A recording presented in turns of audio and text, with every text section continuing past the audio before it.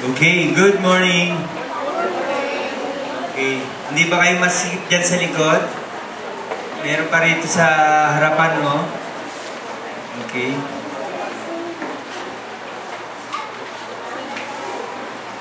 Okay, praise the Lord. Hallelujah.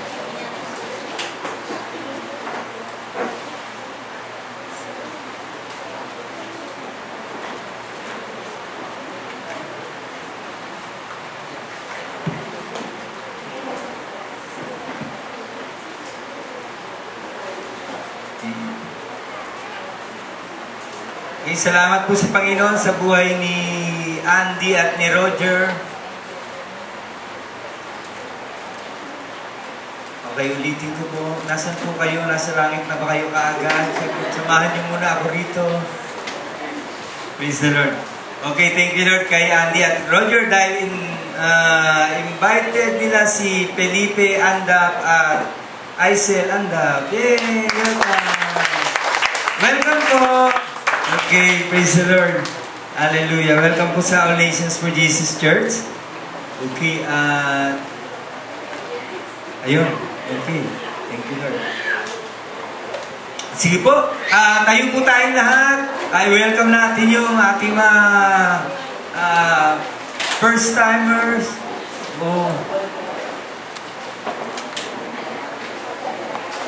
Sige po, tayo po tayo. Huwag po kayong mag-alala. Nasa lupa pa po tayo. Okay. Bless natin yung ating mga kapatiran. Parang nabitin ba kayo? Gusto nyo mag-worship ulit? Okay. Tayo kayo. Sige.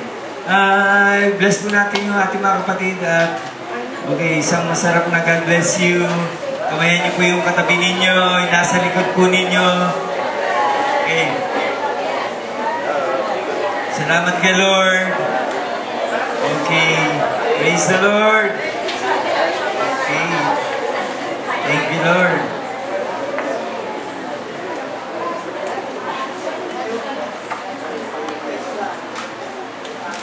Sige po, wag po kayong matens. Tayo po kayo. Okay, wag po kayo magmadali. Aabutan niyo po si Pacquiao. Wag po kayo mag-alala. Okay. Aabutan niyo po yun. Tapos wag niyo i-on yung cellphone niyo kasi maiinis kayo. May magte-text. Nanalo na si Pacquiao. Ganun lang. Okay, so praise the Lord. Pag-pray natin si Pacquiao. Kapatid niyo yun. Okay. Sige po, bago tayo magsimula, buksan po natin ating mga Bible. May Bible po kayong dala. Okay, yung taga-JC, dapat lagi may Bible, ha? Yung walang Bible, umuwi na.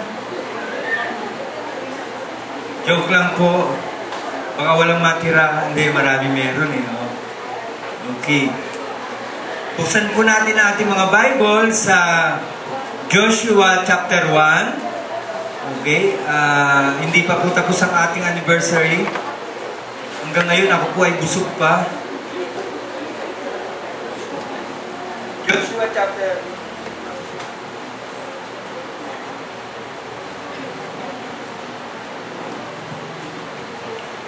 Oh, praise God. Joshua 1, okay, 6, 7, and 9. Okay, yung mga walang Bible, meron po sa Pisara.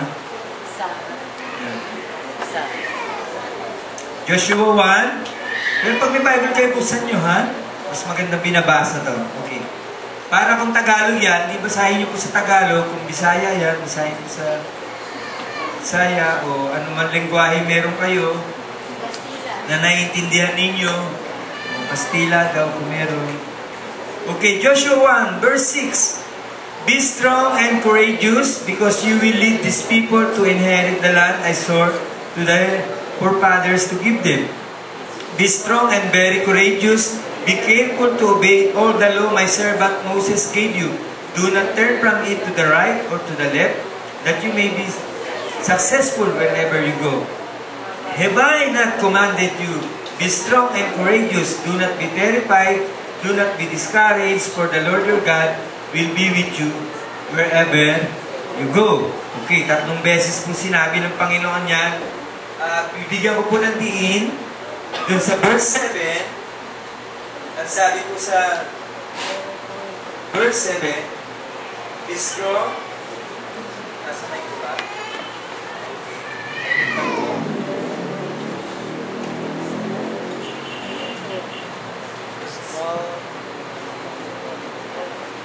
Praise. Mga nasa ano.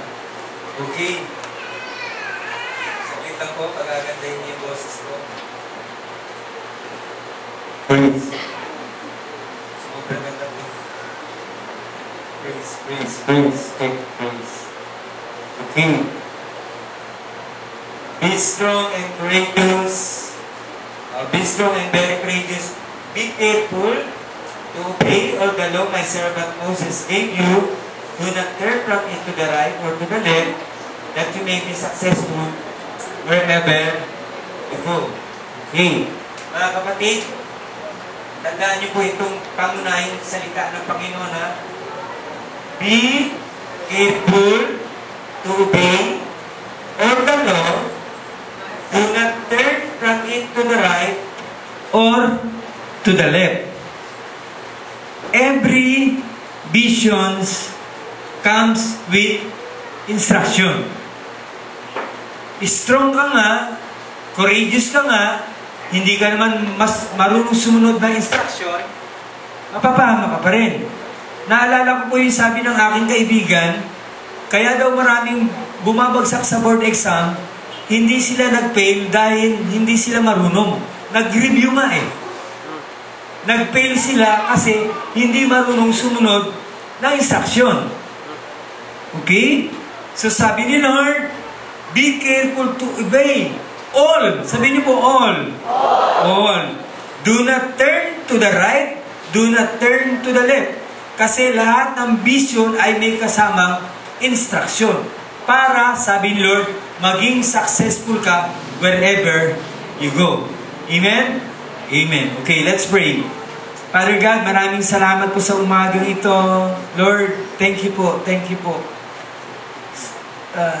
Talagang sobrang ang puso namin ay nag-umakaw sa kaligayahan at pagpupuri, pagpapasalamat, pagsamba sapagkat napakabuti mo, Panginoon. At hindi lamang namatay ka dun sa krus, binigay mo ang iyong buhay, nabuhay kang muli. Hindi lamang yung Panginoon, sinabi mo na paparihan ka sa iyong kaharian sapagkat ibababa mo, Panginoon, padadala mo, Panginoon, ang banal na Espiritu na siyang sasama sa amin, na siyang magiging kalakasan namin, Panginoon, na mangyari ang lahat ng iyong kalooban dito sa lupa, Panginoon. Salamat po muli. Father, I pray that your anointing be upon us, Lord God. May we receive, Lord God, the revelations of your word, Lord God. At ito yung maging daan namin, Panginoon, para sa kayamanan sa aming buhay, Panginoon. Walang iba, kundi ang maranasan ang lahat ng iyong kalooban sa aming buhay, Panginoon. Hallelujah. Thank you, Father God. To you all the glory and honor, power and praise. To you, our King, most glorious Lord God. Thank you po, thank you po. This we pray in Jesus' name. Amen and amen. Hallelujah. Okay, praise God.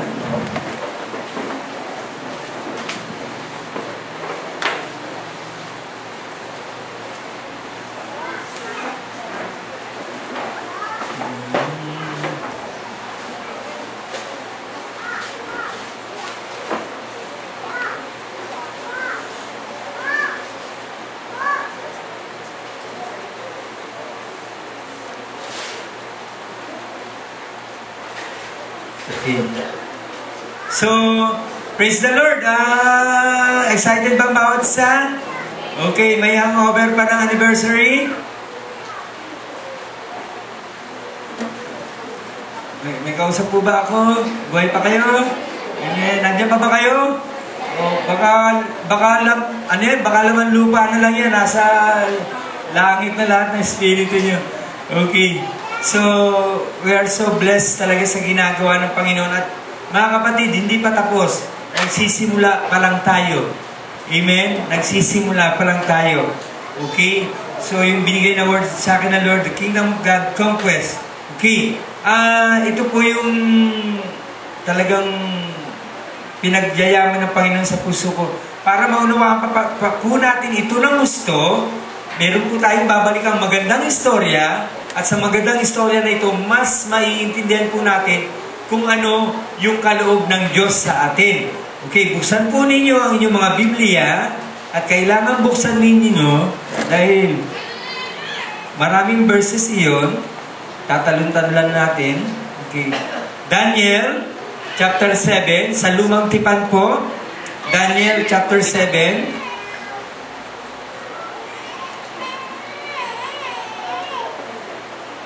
Okay, Daniel, nandiyan na po kayo. Nasa Old Testament po siya. Si Daniel po, sa Tagalog. Daniel din, okay. In the verse 1 po, magsimula ako sa verse 1. Okay. Verse 1, in the first year of Belshazzar, king of Babylon, Daniel had a dream, and visions passed through his mind as he was lying on his bed. He wrote down the substance of his dream. Wow! Dapat pero pag may dream, sinusulat ano? Okay? Kasi minsan nakakalimutan natin, yung pala yung dream na yun na magliligtas sa'yo. Okay? Verse 2, Daniel said, in my vision at night, I looked, and there before me were the four winds of heaven, churning up the great sea. Four great beasts, each different from the others, came up out of the sea. The first was like a lion. So si Daniel raw po, nanaginip siya, nakakita siya ng vision, at doon sa vision niya, nakakita po siya ng apat na klase na beast. Ano yun? Halimaw. Halimaw? Nakakita siya ng apat na mga halimaw. Ang una niya nakita ng halimaw, o beast, ay hayop. Verse 4, ang una niya nakita is like a lion. Like a lion. Okay? Ang sumunod niya nakita, pangalawang beast, sa verse 5, is like a bear. Okay. Like a bear. Okay. Bear. Okay. Bear. Okay. Papa Bear. Okay. At yung pangatlo, verse 6, after that I looked, ang nakita niya naman is like a leopard.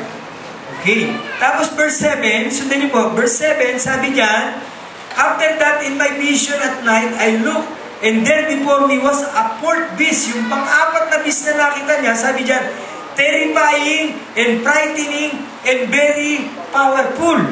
Okay. Mas nakakatakot na beast yung pang-apat, kasi sabi niya, it is terrifying, frightening, and very powerful. It had large iron teeth. It crushed and devoured. It victims and trampled underfoot whatever was left. It was different from all the former beasts, and it had 10 horns. Okay, yan po yung nakita ni Daniel sa vision, tsaka doon sa dreams. Okay, tingnan po natin, talon tayo sa verse, kaya nga dapat may Bible kayo. Okay, talon po kayo sa verse 15. Pagdating doon sa verse 15, I, Daniel, was troubled in spirit, and the visions that passed through my mind disturbed me. I approached one of those standing there and asked him the true meaning of all this. Mga kapatid, kanina may nabanggit ako kaninang umaga. Alam nyo, lahat, kung nakakakita kayo ng dreams, kung nakakakita kayo ng vision, kapatid, ang sunod yung panalangin dapat ganito, Lord, gusto ko pong maintindihan yung panaginip o gusto kong maintindihan yung vision. Parang sa chess po yan eh. Di ba sa 1 Corinthians 12, 1 Corinthians 14, merong different kinds of gifts. At isa sa mga gifts na yun is the example, the gifts of speaking in tongues. Kung merong speaking in tongues, dapat merong interpretation of tongues. Ako po hanggang ngayon, pag lagi merong naging tongues, nagpe-pray ako kay Lord, Lord, kung pwede mo po akong gamitin para sa interpretation, gamitin mo po ako kasi ang taas-taas ng worship, naintindihan nyo yun, ang taas-taas ng worship, grabe, nararamdaman mo si Lord, nasa presensya ka ng Panginoon, and then may mag-in tongues, tapos walang interpretation, sabi sa Bible, kung walang interpretation, manahimik ka na lang. So same with visions, kung walang interpretation, manahimik ka na lang, baka sa'yo lang yun. Okay? Pero kung ito ay pang church, dapat tingin mo kay Lord yung interpretation, kasi magugulo tayo. Okay, sabi, ano ba yun? 1 Corinthians 14. Kung merong word na ganito, dapat may ganito. Kung may vision, may dreams, dapat merong interpretation. Kung merong in tongues, dapat merong interpretation of tongues. So, 1 Corinthians 14, tama, yun nasa baba nung sabi. So, ang Church of God must be, yung worship natin ay in order. Okay? Sabi niya, Lord, gusto ko pong maintindihan. Tingnan niyo po, hindi lamang basta prayer, I approach one of those standing there and ask him the true meaning nung vision na yun, nung dream na yun. Dapat makita mo kasi, mga kapatid, hindi basta-basta magbibigay sa'yo si Lord na wala namang ibig sabihin. Amen? Amen. Okay. Ano pa sumunod? Then, sabi dyan sa verse 16, so he told me and gave me the interpretation of these things. The four great beasts are four kingdoms that will rise from the earth. Yung apat na beast na nakita niya is the four kingdoms na magra-rise sa earth, sa mundo natin. Pastor, bakit mo kami tinuturuan yan?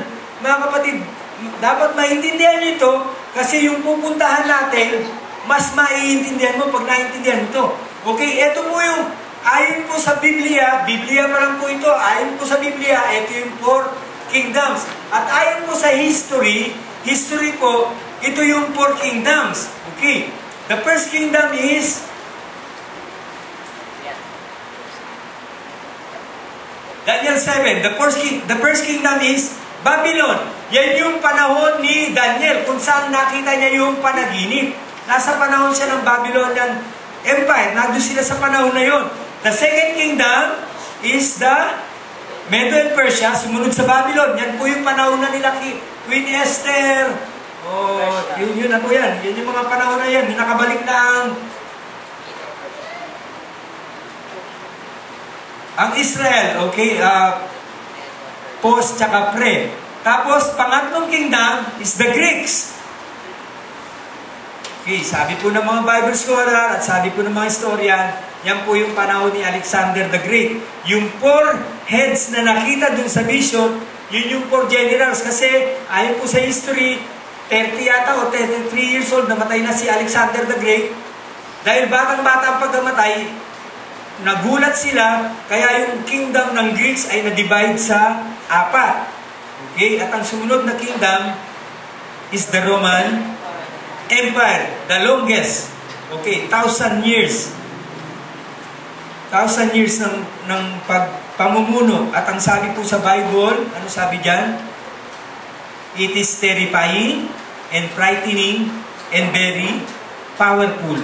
At kung pupunta po kayo sa verse 21, tingnan niyo po yung verse 21. Hindi ko po nilagay dyan para tingnan niyo po yung Bible ninyo. At ang sabi sa verse 21, as I watch, this world was waging war against the saints and defeating them.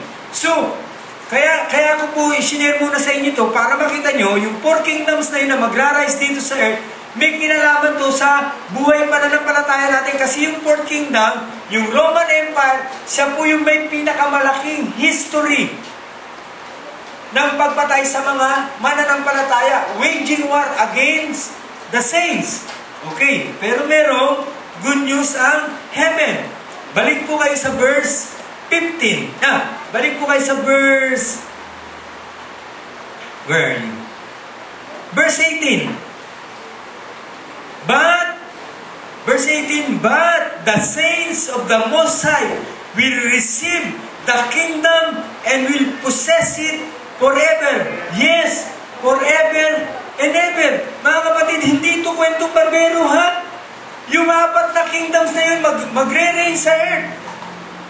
Bible history, biblical scholars na yung mga historian, lahat po yan confirm. 99% yan po ay nasa libro ng history. Yung apat na kingdoms na yan. Pero yung pang-limang kingdoms, wala sa history. Bakit? Kasi po, hindi nila matanggap itong bagay na ito. Ano yun?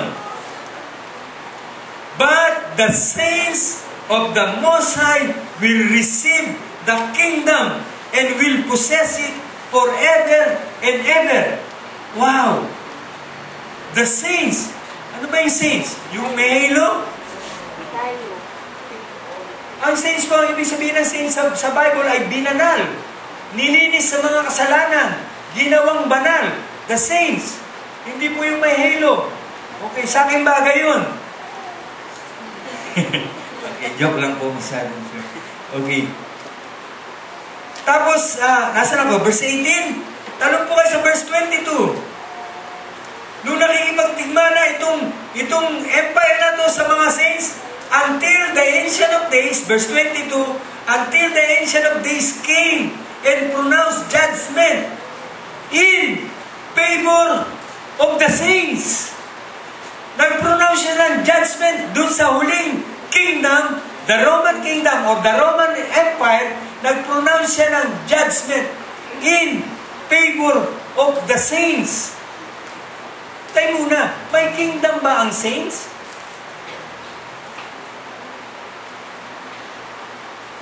Okay? Seek ye first the kingdom of God. Kung nasaan ang mga anak ng Diyos, nandun ang kaharian ng Diyos. Tayo yun. Dapat maintindihan natin yun. Mga kapatid, hindi tayo church na ang religion ko born again. Sa lupa, pwede yun. Kailangan mo mag-rehistro, may birth certificate ka, pipirma ka, anong religion mo? Yung pwede yun. Pero hindi po yun sa Bible. We are the kingdom of God. Part ka ng kingdom na yun. And in our favor, na-defeat yung mga kingdoms na yun. Okay? Naintindihan niyo po? Okay. 22. Ulitin ko. Until the Ancient of Days came and pronounced judgment in favor of the saints of the Most High, and the time came when they possess the kingdom.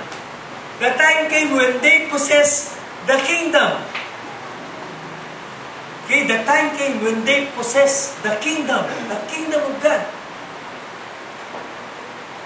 The time came in the year of our Lord Jesus Christ. The kingdom was preached unto us. The kingdom of heaven, the kingdom of God. Unless you are born again, you cannot see the kingdom. And unless you're born of water and spirit, you cannot enter in the kingdom. Hindi po ito isang organisasyon na, ay gusto kong sumama sa inyo, magpipirma ka ng membership, ikaw ay bahagi na ng kingdom. No.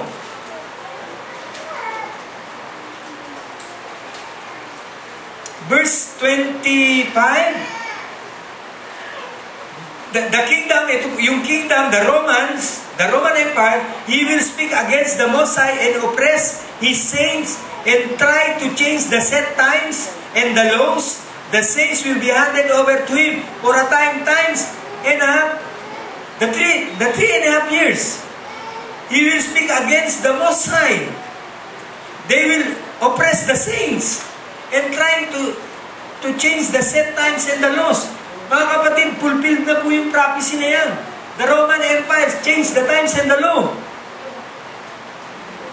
Ano lang po, paningit lang ng konti, paningit lang. Mga kapatid, ako po, wala po akong laban dun sa sineselebrate natin ang Christmas. Okay? Pero maging maingat ka, bilang mananampalataya, isipin mo yung sineselebrate mo, dapat alam mo sa puso mo yun. Okay?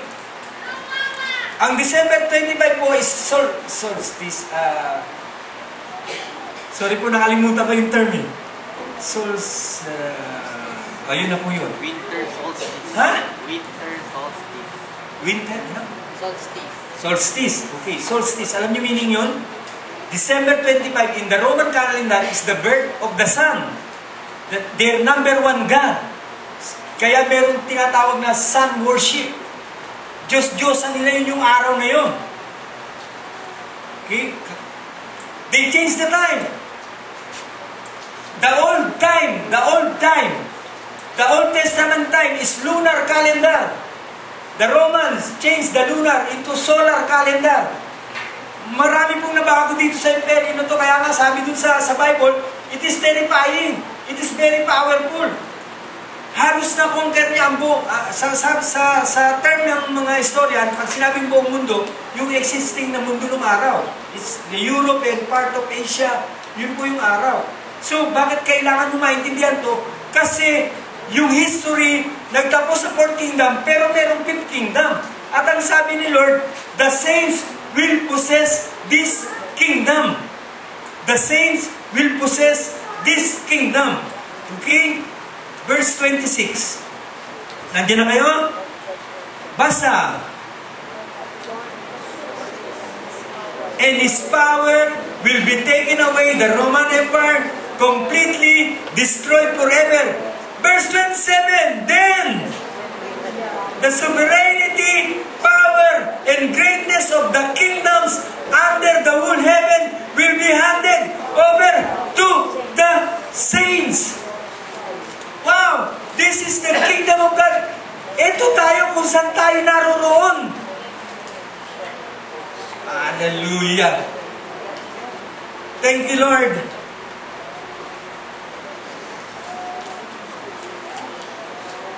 Mga kapatid, dapat maintindihan natin ito. Hindi tayo basta born again, hindi tayo mahal ko si Lord. Hindi po ganon. Mga kapatid, alam niyo ba kung sino ang naghihintay sa atin? Romans 8. The creation waits in eager expectation for the sons of God to be revealed. Kapatid, ikaw, ako, lahat tayo, the church of God, the kingdom of God, ang mundong ito, the creation itself, waits for us. They are longing, umiiyak sila.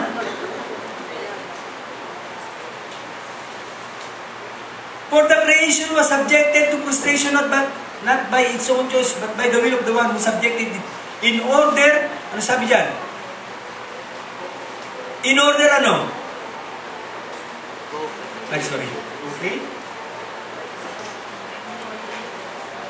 Sorry po. King James yun. In hope that the creation itself will be liberated from its bondage to decay and brought into the glorious freedom of the children of God. Hallelujah. Brothers and sisters, ang mundong ito, kahit anong gawin natin sa mundong ito, papunta to sa kawalan. Papunta to sa kahaba-habakan. Mapapahamak ang mundo. Maraming marunong na tao, maraming matalinong tao, maraming tao. Example, Pilipinas. O ano ba nangyayari sa Pilipinas sa atin? Sabi nila, kailangan para mabago ang Pilipinas, kailangan ng ekonomista. Nagkaroon ng ekonomista. Ano nangyari? Kailangan militar. Nagkaroon ng militar. Kailangan artista. Naku. Ano? Brothers and sisters, the kingdom of this earth, hanggat hindi siya matransform dun sa plano ng Diyos. Kaya nga sabi ni Lord, diba sa panalangin, Ama namin sumasalangin ka sa bay ng ngalan mo, mapasamin ang kaharian mo, hanggat ang kaharian ng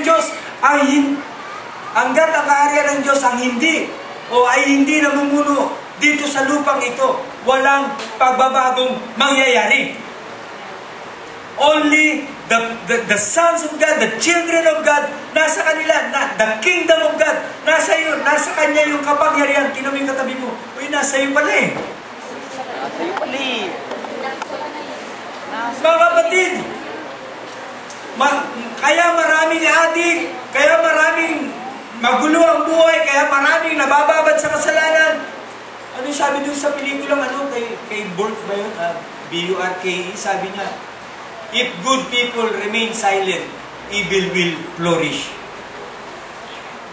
Kung ang mga anak ng Diyos ay nananahimik, the evils will triumph in this world. The creation itself longs for the sons of God, the children of God, to be revealed. Tayo ang pag-asa. Matanggap mo o hindi, ikaw yung pag-asa. Ako yung pag-asa. Hallelujah!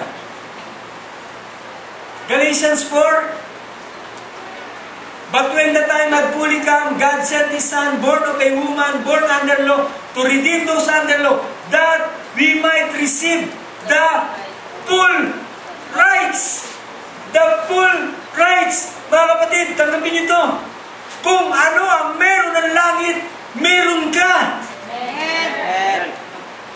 The full rights. Binigay sa atin yung full rights. Buksan nyo nga saglit yung Galatians. Meron lang po akong, ito po ay na-encounter ko. Merong nagtanong, kaya daw siya hindi kumikibo sa preaching. Kasi sabi niya, bakit ganyan ang Bible? May discrimination. Bakit po may discrimination? Bakit laging sons? Nasaan yung daughters? Okay? Tama mali? Opo, tama po. Hindi po joke yun. Totoo po yun. Okay? Bakit panay sons? Eh, hindi naman ako lalaki. Babae ako. Dapat sons and daughters. Bakit sa Bible walang sons and daughters? Okay?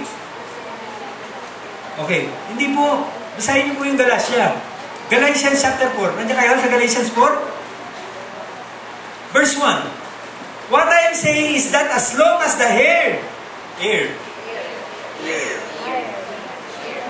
Sorry po. As long as the hair is a child, he is no different from a slave. Although he owns the whole estate, he is subject to guardians and trustees until the time set by his father. So also when we were children, we were in slavery under the basic principles of the world. But when the time had fully come, God sent His Son, born of a woman, born under law, to redeem those under law, that we might receive the full rights of sons. Because you are sons, God sent the Spirit of His Son into our hearts, the Spirit who calls out, Abba, Father. So you are no longer a slave, but a son. And since you are a son, God has made you also an heir. Tayo muna, nasaan daughter ulit? Okay. Kapatid, pakinggan niyo po ito ha. Ayon sa history ng mga Israel, kapag ikaw ay hindi pa dumadating dun sa tamang edad mo, ang tingin sa'yo ay child. Pag dumating ka dun sa maturity ng age mo, ang tawag sa'yo son. Okay? Ibig sabihin, ikaw ay may karapatan dun sa estate ng magulang mo. Kaya ang sabi sa verse 1 hanggang verse 3, nung bata ka pa, ikaw ay under ng trustees. Meron kang guardian, may tumitingin sa'yo. Kasi hinuhubog ka para pagdating ng araw na mamanahin mo na yung kingdom ng tatay mo, you are ready to handle the kingdom. Kasi kapag hindi ka handa, sisirain mo lang ang kingdom. Mga kapatid, yung prodigal son, naalala nyo? Yung bata, hindi pa siya handa, hiningi. Mana ko. Eh, mabait yung tatay. Gusto mo mana? O sige. Alam, di ba naikwento ko sa inyo, iniyak yung kay Lord. Lord, bakit binigay? Para mapatunayan ng batang ito kung gaano yung pag-ibig sa kanya ng ama at kung ano yung tinuturong lesson noon. Hindi mo pa anak panahon ngayon, hindi mo pa kayang i-handle ang kingdom. Eh kaso kinuha, ano nangyari? Napariwara. Biro mo kahit pagkain ng baboy kakainin. Ito naman ang masakit. Yung pangalawang kapatid, ano nangyari sa pangalawang kapatid? Pagdating niya may celebration, sabi niya, bakit may pagkain dito? Bakit may handaan? Yung kapatid mong mabait, bumalik. Nagkaroon ng ano, nagalit siya, hinarap yung tatay, sabi niya, bakit ganun? Siya winardas yung pera, pero pinakain mo. Ako nandito nagtatrabaho sa'yo, bakit hindi mo ako pinapakain? Ano sabi tatay? Umira, ba't ka nagtatrabaho? Taga rito ka eh. Ba't hindi ka kumain ng gusto mo kainin? Yung isa, inunahan, yung isa lumaki sa kingdom, hindi alam i-operate yung kingdom. Youth, nasaan na youth? Nasaan kamay? Wala akong salamin. Hindi ko makikita. Youth.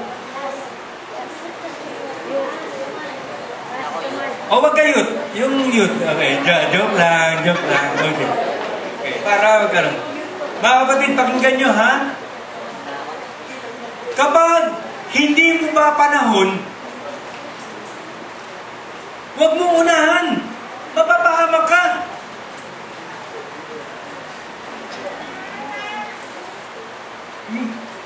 Hallelujah. Kapatid, youth, tandaan niyo ito. Word na receive ko yung kaninang umaga. May season ng testing sa buhay nyo. Hindi nyo malalagpasan yan. Lahat kayo dadaan yan. Dinaanan namin yan.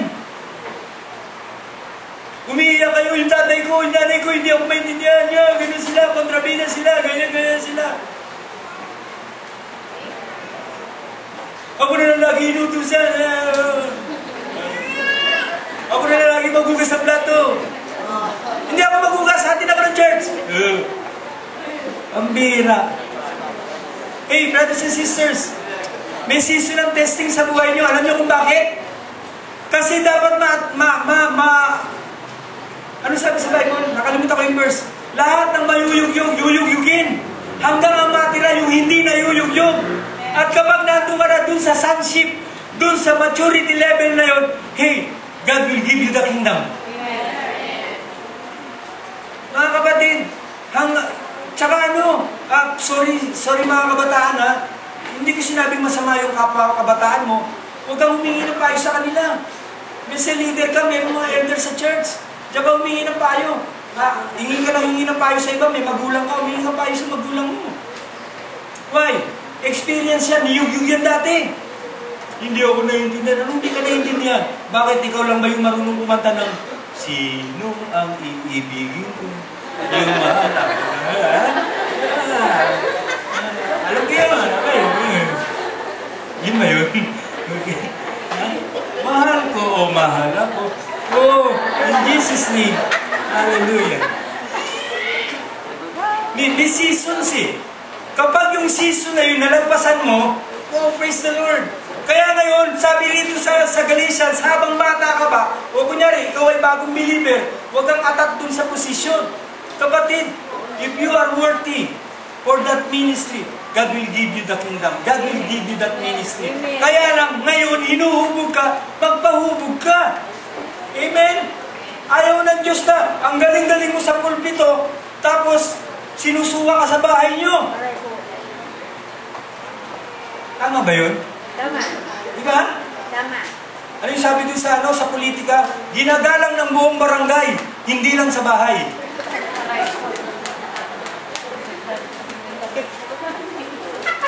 Amen.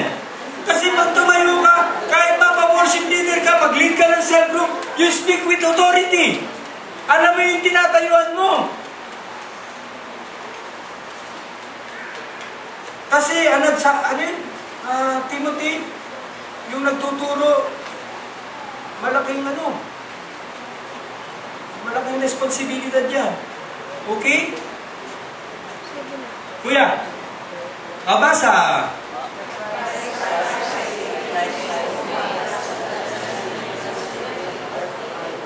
Wow! Ang sarap-sarap na revelation nito.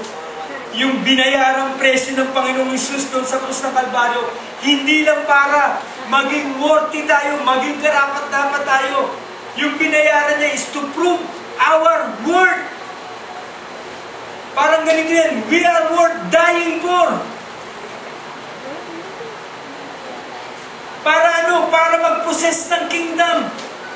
Para i-advance ang kingdom ni Lord. Para pagdating doon sa Revelation 17, sabi ng mga tao, and the kingdom of this world will be the kingdom of our God. Oh, hallelujah. And the kingdom of this world will be the kingdom of our God. Kung gusto niyo ng extra Bible study, mga kapatid, mamayang gabi pa, bago kayo matulog, kung hindi ako nagkakamali, Revelation 20 yata yun, yung millennium, basahin yung maigi ang millennium, wag one time. 10 times nyo basahin. Basa, pray, basa. Basahin nyo ang millennium. Tingnan nyo kung ano ang merong nakatalaga sa mga anak ng Diyos. Kung ikaw ay magiging matapat, God will give you Tayo na nga, parang gusto kong basahin. Tama, Revelation 20. Blessed, verse 6, blessed and holy are those who have part in the first resurrection. The second death has no power over them, but they will be priests of God, sons and daughters. Sa akin po yun ha. The priests of God, sons and daughters. Ang priesthood po, nasa mga anak, okay? And of Christ, and He will reign with Him for 1,000 years.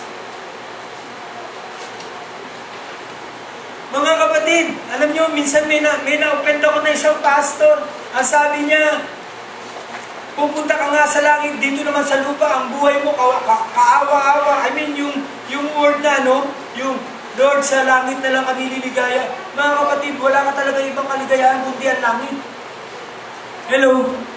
Ano man na maging kalagayan mo dito sa lupa, maging matatag ka.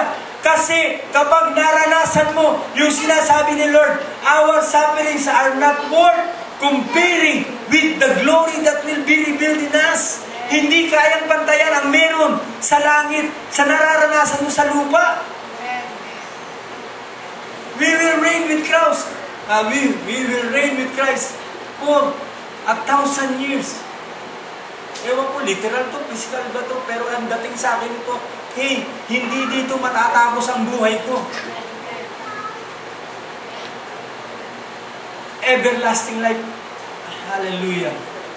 Kaya nga mga kapatid, huwag natin pagpalit yung buhay na wala hanggang dito sa walang kwentang buhay sa lupa. Amen! Amen! Huwag tayong manginawa, huwag tayong matakot sa problema. Yung problema, dadaan niya, matatapos din yan. Hayaan mo yung problema, problemahin niya yung problema niya.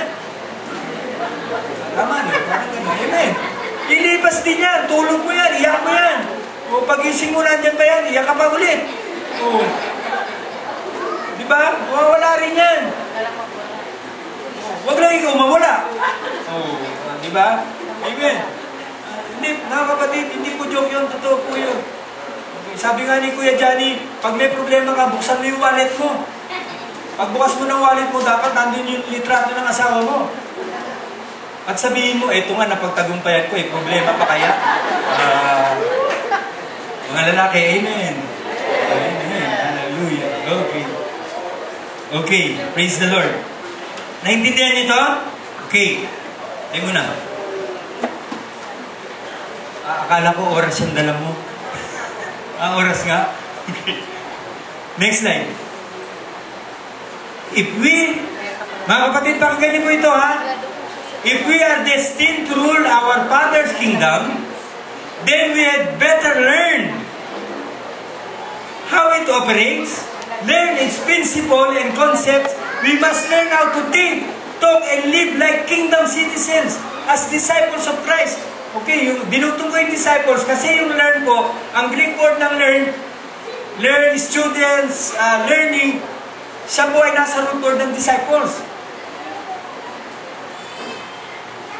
Kailangan mo maintindihan yung principle niya, paano siya nag-ooperate. Mga kapatid, ito magandang tanong. Bakit kayo nagtatides? Pinakamabaling na sagot. Ha? Ha? Utos. Pinakamabilis na sagot. Bakit kayo nagtatides? Ha? Pasasalamat. Ano ba? Binabalik ang pera. Okay. Pag nasa kingdom ka, kaya ka nagtatides because you honor your king. Your tithes honor your king. Binibigyan mo siya ng luwalhati kasi siya ang karapat dapat tumanggap ng anumang tinatanggap mo. Amen. You honor your king. At mga kapatid, ang king, bigyan mo ng barya, hindi siya mga kapatid, King Solomon, naalala niyo si King Solomon? Di ba pag may bumibisita sa kanya, kunyari nanonood kayo ng TV, yung mga kings, may mga di ba bawat lapit sa king mayroong regalo? Bakit? They honor the king. At kapag ang king na please dun sa regalo mo, sa binigay mo, if the king na please dun sa regalo mo, Brothers and sisters, kita niyo nangyari sa Queen of Sheba? Natuwa siya din sa Queen of Sheba. Wow, ang daming gifts. Okay, na-bless ako sa gift mo. Uuwi ka, siksik, liglig, umaapaw. Higit pa dyan sa binigay mo sa akin, ang bibigay ko sa'yo. Hallelujah. Hallelujah. Okay, we must learn how it operates, learn its principle and concept. Mga kapatid, bakit pa tayo merong Bakit tayo merong discipleship? Bakit tayo merong post-encounter? Bakit pa may post-encounter pa? Bakit may SOL ba? Bakit may SOL 2 pa? Bakit may SOL 3 pa? Hindi ba na natapos yan? Bakit merong pag-aaral? Di ba dapat kakanta lang ako, uupo, sa kakamay uuwi? Ang bira. Balik ka sa Katoliko, gusto mo. Sorry po. Okay. Mga kapatid, hindi ko po sinisiraan yun, ha? Napakarami sa buhay Kristiyano. The full rights, kung ano merong langit, bigay sa atin. Amen? Hallelujah! Bakit ka merong discipleship? Bakit ka tinitrain? Kailangan mo kasi, you must know how it operates. You must know its principle and concept. You must learn how to think, to talk, and live like kingdom citizens. Panglangit ka eh. Panglangit ka, hindi ka pang Facebook. Panglangit ka, hindi ka pang lupa. Dapat lagi kang amoy langit. Tuwing umaga, pag lumabas ka ng bahay, dapat galing ka na sa langit. Oh, hallelujah. Kaya yung mga nakakapanaginip ng masama, tingnan nyo kung saan kayo galing. Ano daw?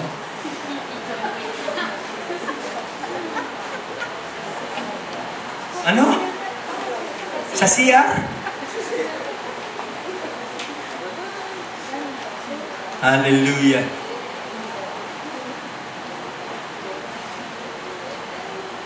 Purpose statement.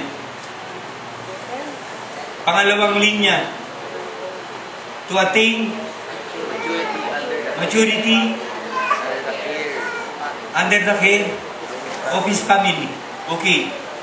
Sirain. Mga kapatid, may discipleship tayo, under tayo ng G12, yun yung prosesong dinadaanan natin. Mga kapatid, kahit tanggalin mo yung pangalan na yun, isa pa rin ang pupuntahan natin. Attaining maturity under the care of his family. Hey! We're not friends. We're family. Okay, mga kapatid, church, listen. Mga kapatid, kung ang iglesia, kung kaya lang ng iglesia, ampunin tayo lahat, gagawin. Para patunayan sa atin, pamilya tayo. Kung ang iglesia, kaya lang ibigay lahat ng gusto mo.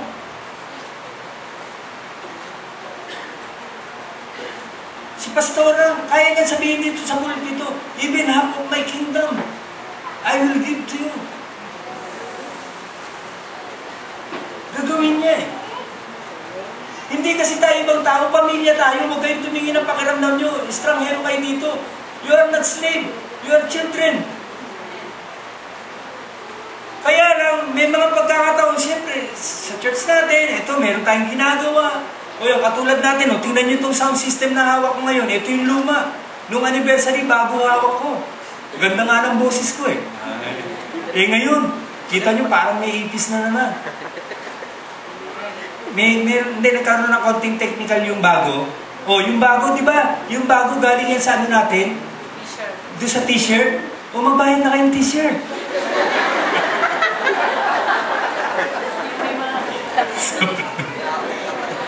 Oy, praise the Lord! Alam niyo po ba magkano na raise na pan dun sa t-shirt? 52,000! Hey! Thank you, Lord! Hallelujah! Praise the Lord! 52,000 at 31,000 hindi ba nagbabayad? Yay! Okay, magbayad na kayo, ha? Okay, go. Okay. Hallelujah! Okay. Galing ng patanas-tas, ano? Okay. Ha? O, meron ba kong t-shirt? Tapos sa August 27, paglipat natin sa bagong building, ang suot natin yung t-shirt na yun. Hindi pa tapos ang anniversary natin. We will conquer the land. Team. Dapat makita mo sarili mo, you are a team. Part ka ng kingdom na ito. Amen. Magko-crossover tayo. Meron tayong crossing. Hindi pwedeng merong maiwan. At yung hindi sasama, bahala kayo. Hindi lang isang demonyo ang hahabol sa inyo, marami. Ay, totoo po yan. Hallelujah. Bakit? Pastor, dun ba sa paglipat ba sa kabila, walang demonyo? Wala po. Giants meron. Kaya sabi sa Bible, be strong, be very courageous. Pero mga kapatid, huwag mong kalimutan yung Emmanuel. Makakayanan mo yan. Bakit? Kasi kasama mo ang Diyos. Amen? O, 7 giants yun. Canaanites, Jebusites, Hivites, Hittites, Perizzites, Parasites, Gigabytes. Nakalimutan ko kasi iba. Hanggang ngayon, hindi ko matandaan. Okay. O, yun. Marami yun. Ito yun. Okay. Mga kapatid, wag niyo po intindihin si Pacquiao, nandyan lang po yan. Sa akin muna kayong makinig. Okay. Mga kapatid, ano tawag dito? Sorry po. Kunyari lang po Kunyari, si Jesus, biglang nandiyan si Lord. Okay? Kapatid, anong kwento ang gusto mong ikwento sa iyo ng Panginoon? Hello, hindi po ito joke ha. Kunyari si Lord, biglang lumabas dyan. Si Lord. Okay. Anong kwento ang gusto mong marinig na ikwento sa iyo ng Panginoon? Okay? Sige, buksan po natin yung Acts chapter 1. And dito po ako magpo-conclude. Acts, mga gawa, chapter 1. Uy, nasa Acts yung devotion natin ha. Nadaanan nyo na ito. Okay, I have 10 minutes. 10 minutes. Tama-tama ito. Okay, Acts chapter 1. Bukas kayo ng Bible ha. Maganda po ito. Okay. In my former book, verse 1, Theophilus, I wrote about all that Jesus began to do and teach until the day He was taken up to heaven. After giving instructions through the Holy Spirit to the apostles He had chosen, after His suffering, He showed Himself to this man and gave many convincing proofs that He was alive. Uy, nagkakatipon sila, biglang lumabas si Jesus. Naalala niyo yun? Sarado yung pinto, biglang pumasok si Jesus. Naalala niyo, di ba? Okay, tapos sabi diyan sa verse 3b, He appeared to them over a period of 40 days. He appeared to them, nagpakita, biglang lumabas. For 40 days. Anong sabi? Basahin yung kasunod. And, He spoke about the rapture, the last days. He spoke about the kingdom of God. Ano ibig sabihin nito? Mga kapatid, tingnan niyo po yung senaryo ha. When Jesus came, sabi niya, sinong alam ng Bible? Mateo. Umpisa ng libro ng Mateo. Unang preaching ni Jesus. Unang preaching ni John the Baptist. Repent, for the kingdom of God is near. At nung si Jesus mamatay, nabuhay na muli, nagpakita sa mga disipulo, ang una niyang kinuwento, hindi kwentong barbero, hindi last days. He spoke about the kingdom of God, yung present tense na kingdom. Okay?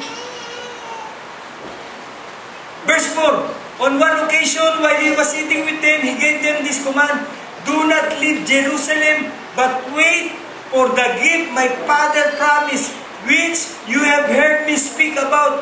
For John baptized with water, but in a few days you will be baptized with the Holy Spirit. Verse 6, so when they met together, they asked Him, Lord, are you at this time going to restore the kingdom to Israel? Wala na sa kanila, naalala niyo yun? But Israel remains the Israel. Verse 7, He said to them, It is not for you to know the times or dates the Father has set by His own authority, but you will receive power when the Holy Spirit comes on you, and you will be my witnesses in Jerusalem, in Judea, in Samaria, in all, to the ends of the earth. O mga kapatid, tingnan niyo po senaryo, ha? Nandito yung mga Israelita, na wala si Lord. Hindi nila alam eh. Alam nila na buhay, pero maraming hindi naniniwala. Si Thomas, hindi naniniwala eh. And then, doon sa isang gathering, biglang lumabas si Jesus. And He spoke to them about the kingdom of God. The kingdom of God, ang paghahari ng Diyos, hindi sa langit, kundi sa lupa. At ang sabi niya, maghintay kayo dito. You will receive the Holy Spirit. And when, church, and when the Holy Spirit comes on you, you will be my witnesses. Sa salitang maintindihan, yung madaling maintindihan. At kapag bumaba na ang Espiritu Santo, pupuspusin niya kayo, and you will advance the kingdom of my Father, the kingdom of God, hanggang ang kingdom dito sa earth, Revelation 17, and the kingdom of this earth will be the kingdom of our God. Lahat ng tao makakakilala sa Diyos, magiging bahagi sila sa kaharian ng Diyos. Pero yung mga tao ito, to the disciples, you will be my witnesses. You will advance the kingdom of God. Tatawid tayo mga kapatid, tatawid tayo, may promise lang tayo, pupunta tayo ron. And we will advance the kingdom of God. Trabaho na naman yun? No. Ito yung blessing. Seek ye first the kingdom of God and His righteousness, and all these things shall be added unto you. Binabaliktad natin ang senaryo eh. Seek ye first my labahan, and my problema, and my tuition, and my schooling, and my, ano pa, gusto nyo na yung trabaho. Wala, baliktad priority natin eh. And God will add to you the kingdom of God. Baliktad ah. Kaya tayo, mga kapatid, kaya tayo napupuspos ng Espiritu, hindi po pampapogi yun. Minsan yung sa prayer, Lord, puspusin mo kami ng Espiritu. Minsan nami-misinterpret natin ang anointing ng Spirit. Kaya tayo patuloy at patuloy at patuloy na pinupuspos ng Diyos para i-advance mo yung kingdom niya. At kapag ginagawa mo yung trabaho mo, you are advancing the kingdom of God. Huwag mong alalahanin yung problema mo. God will take care of your need. I am with you wherever you go. Be strong and courageous. May promise land ka. I-cross mo yun. Amen. Hallelujah. Okay. Ito pong July at August, wala kayong ibang maririnig na preaching kundi Joshua 1. Conquest. Dito po iikot to. Our last service, bago tayo umalis dito, we will have a Holy Spirit meeting. At ngayon pa lang, katatapos ng anniversary natin, nag-enjoy tayo. Brothers and sisters, every time, your devotion time, your church time, your cell group time, speak about the kingdom of God. And be filled, hunger and thirst for the Spirit of God. Magpakapuspos tayo ng Espiritu, mga kapatid. Tandaan niyo po itong sasabihin sa'yo. Hindi mo kaya mag-cross dun sa promised land kapag hindi ka puspos ng Espiritu Santo. It is not by might, it is nor by power, but by Spirit. Amen? The Spirit of God, kailangan daily pinapractice natin yun. Dapat maging constant kung paano natin siya. Dapat yung alam niyo ba yung alam mo lagi mo siya kasama? Yung hindi lang, nandyan ka ba? Hindi ganun. Hindi siya nawawala, kapatid. Dapat ganun ang ano natin. Hallelujah. Thank you, Lord. Yesterday, prayer assembly. Unang nakitang vision, yung Great Sea, yung turmoil. Okay. Napangiti ako, wow, praise the Lord. Number 1 confirmation. The Great Sea, sabi dun sa akin sa personal ko, the 4 kingdoms. Praise God. Fifth kingdom, the kingdom of God. Tapos, yung final, John chapter 15. Ano meron sa John chapter 15? John 15:16. Hindi ka pinili ng Diyos, hindi ako pinili ng... hindi tayo... Sorry boss. Englishin ko muna ulit. You have not chosen me. Okay. Hindi kayo ang pumili sa akin. Ako ang pumili sa inyo. And appointed you to bear fruit. Fruit that will last. Kasunod na verse. Kasunod ng talata. As hingin mo yung gusto mo. Ibigay sa inyo, Lord. Kung namumunga ka, you're advancing God's kingdom. Brothers and sisters, God will take care of us. God will take care of us. Amen? Okay? Sige po, tayo po tayong lahat. Bago tayo umuwi,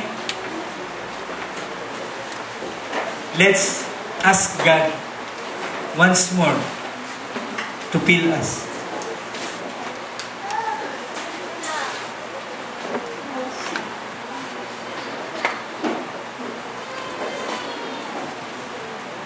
Sige po, let's worship the Lord. Hallelujah. Oh, hallelujah. Glory to you, O Lord God. Praise your holy name. Kapatid, taas natin ang ating mga kamay. Brothers and sisters, napakaliwanag sinasabi ng Biblia, napakaliwanag sinasabi ng salita ng Diyos. The creation waits in eager expectation for the sons of God, the children of God to be revealed. Mismo ang sanlilikhaan naghihintay sa atin, kapatid. When the time comes, yung fullness of time dumating, ang sabi ni Lord, He has given us the full rights of sonship.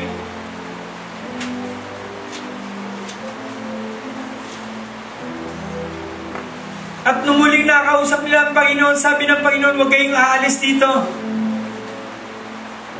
He spoke about the kingdom of God, at sabi niya, do not leave Jerusalem. For the Holy Spirit will come upon you and you will be my witnesses. Kapatid, nakikita mo na ang lupang pangako. At nais ng Panginoon, itawid ka doon. Maranasan mo yung kabutihan niya, the full rights. Kung ano ang meron ng langit, nais niya ibigay sa iyo.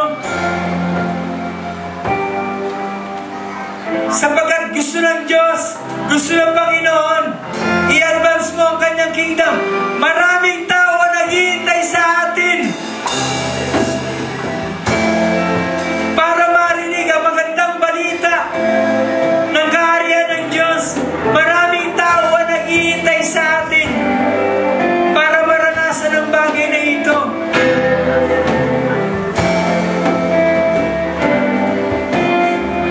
Pero sabi ni Lord, wait.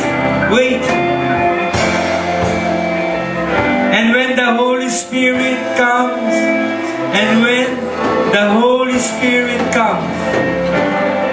you will receive power, and you will be my witnesses, says the Lord. And even right now, church, as of Him, be filled with the Spirit of God. Magpakapuspos tayo ng Espiritu ng Diyos, sapagkat tayo ang mag-a-advance ng kanyang kingdom hanggang magkaroon ng katuparan ang sinasabi ng Biblia. And the kingdom of this earth will be the kingdom of our God. Oh, hallelujah. Yes, Lord. Once more, Lord God, as we close in prayer, bago kami lumabas sa building na ito, patungo din sa lupang pangako namin, Panginoon. Father, we pray. Lord, we pray. Fill us, O God. Oh, fill us, O Lord. Come on, church, let's worship the Lord. Huwag mo intindihin ang oras, huwag mo intindihin ang labas. As of Him, of Him. Oh, hallelujah.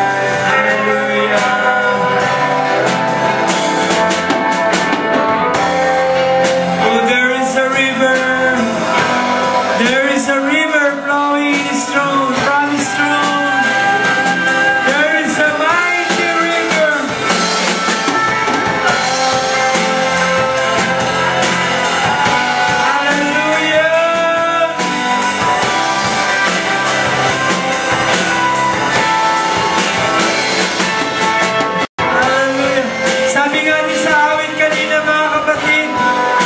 Dun sa praise na kinanta natin kanina. There is a river flowing from His throne. At kung saan ang river na ito ay maagos, lahat ng madaanan na ito nagkakaroon ng buhay. Oh, kapatid, it is flowing. It is flowing. It is flowing within you. Hallelujah.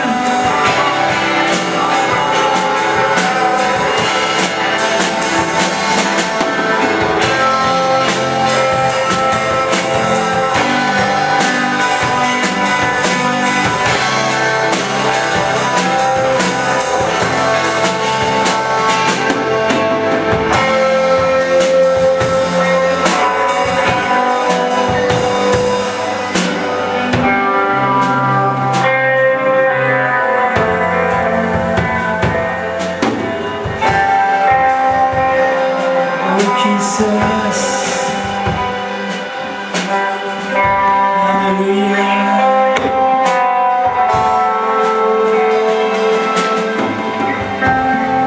Oh, there is a river. Oh, there is a river flowing from the throne. It brings healing to the nations of the earth.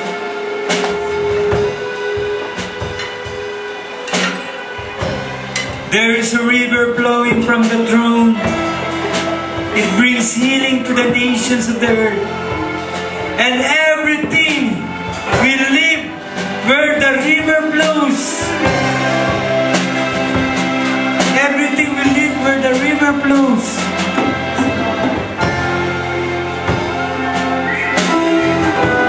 Church,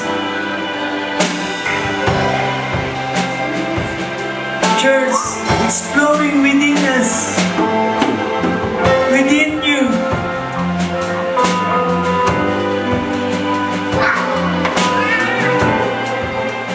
Nararamdaman ko may kabigatan ka, nararamdaman ko may problema ka,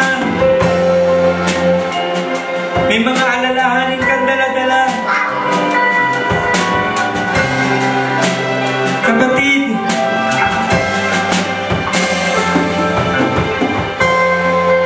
hindi mo kaya yan. Pero ang pangako ng Diyos, sinasabi niya sa salita niya, it is not by might, it is not by power, but by the Spirit of the Lord. Ito ang kailangan mo, ito ang kailangan ko, ito ang kailangan natin. Hindi nais ng Diyos na maging survivor ka. Ang nais ni Lord maging conqueror ka. Because you have a kingdom to conquer. And without the power of the Holy Spirit, kung wala ang kapustusan ng Espiritu sa buhay natin, wala tayong kayang pagtagumpayan. Kapatid, kahit maliit na pangangailangan, hindi natin magtatagumpayan kung ang Espiritu ng Diyos ay wala sa atin o kung kaunti sa atin. And God is saying, be filled, be filled, be filled, be filled. Every day, be filled. In your devotion, in your prayer, in your cell group, be filled with the Holy Spirit.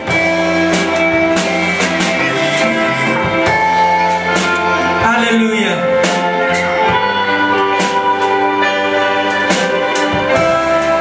Mga kapatid, magko-communion tayo.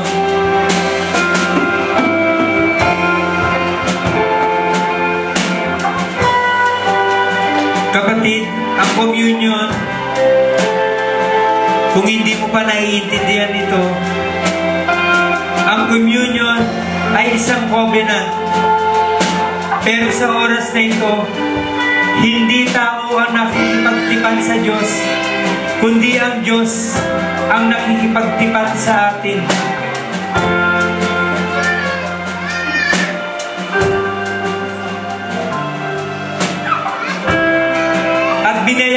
Panginoon ang lahat-lahat sa buhay natin. Nilinis tayo, pinalaya tayo sa sumpa. Mga alituntunin laban sa atin, sumpa ng sakit at kahirapan. Lahat ng ito ay binayaran ng Panginoon. At isa pa, kapatid, hindi siya namatay doon sa krus para lamang maging karapat na dapat tayo. Namatay siya at nabuhay na muli to prove our worth. At sa oras na ito, Panginoon, maraming salamat po. Maraming salamat po sa tipan ng tinapay at nasasaro na inumin namin, o yung tinatawag namin communion, Lord God. Salamat po sa tipan na ito, Panginoon.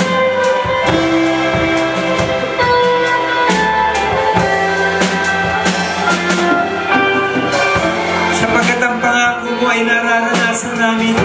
Sinasamahan mo kami, Panginoon. Hindi mo kami iniiwan. Hindi mo kami pinababayaan, Panginoon.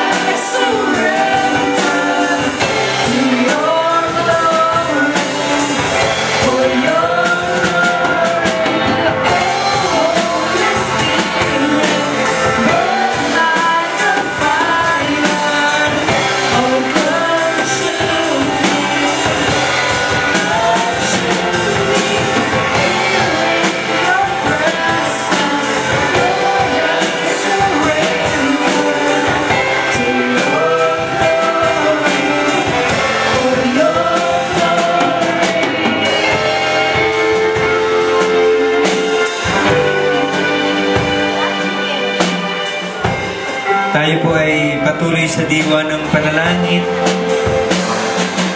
Noong gabi ang Panginoon, bago siya pinagkanalo, siya ay kumuha ng tinapay, pinagpira-piraso ito at nagpasalamat at sinabi, sa tuwing kakain kayo ng tinapay na ito, alalahanin ninyo ako. Panginoon, salamat po sapagkat ang tinapay na ito na isisimbolo ng iyong katawan na nabayubay doon sa krus at may kasamang pangako sa pamamagitan, Panginoon, ng mga latay na yun, ng mga bubog na yun sa iyong katawan, Panginoon. Pinagaling mo kami sa aming mga karamdaman.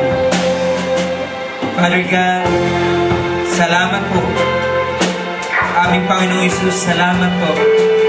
Banal na Espiritu, maraming salamat po sa biyaya mo sa amin. And Lord, ang tipan na ito ay tinatanggap namin.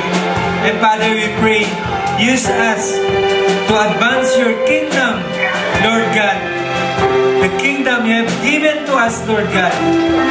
At isa kami, Panginoon, sa magsabing, and the kingdoms of this world will be the kingdom of our God. Thank you, Father God. In Jesus' name, amen.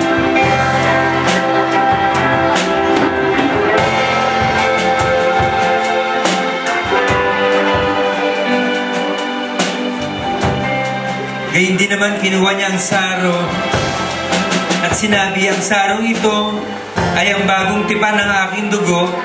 Sa tuwing gagawin ninyo ito at iinom, alalahanin niyo ako. Sapagkat sa pagkain ninyo ng tinapay na ito at pag-inom niyo sa sarong ito, ipinapahayag niyo ang aking kamatayan hanggang sa aking muling pagbabalik. Panginoon, maraming salamat po sa tipan na iyong banal na dugo. You make us worthy. You prove us our worth, Lord God. Thank you, Father. Thank you for your precious blood. And Father, thank you for this blood, Lord God, that continuously cover us, O Lord God. Covering us, Lord God. And thank you, Father God, sa biyaya mo, sapagkat alam namin, Panginoon, mapagtatagumpayan namin ang lahat ng bagay sa napakayamang biyaya, Panginoon, na iyong banal na dugo sa aming mga buhay, Panginoon. Salamat po muli. Salamat po, Panginoong Isus. Ito po ang aming dalangin.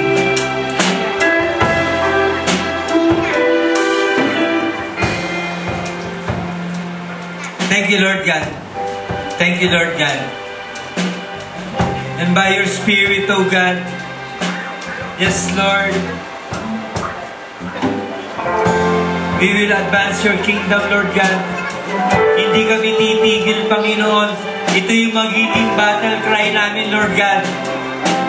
That the kingdoms of this earth, O Lord, will be the kingdom of our God. Thank you, Father. Minsan pa, to you all the glory and honor and power, praise, forever, Lord, forever and ever and ever, Lord. In Jesus' name. Amen, Lord. Amen, amen.